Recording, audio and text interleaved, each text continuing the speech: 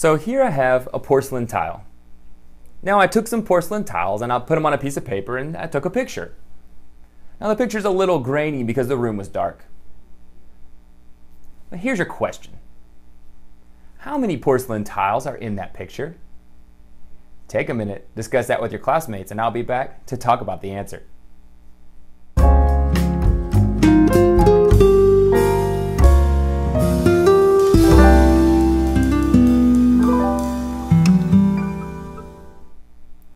So there were 7 tiles in that picture. 5 of the tiles were white and 2 of the tiles were black.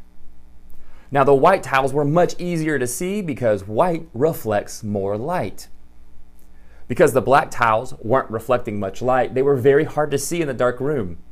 But the white tiles reflected more light, so even in the dark room, the white tiles were easier to see.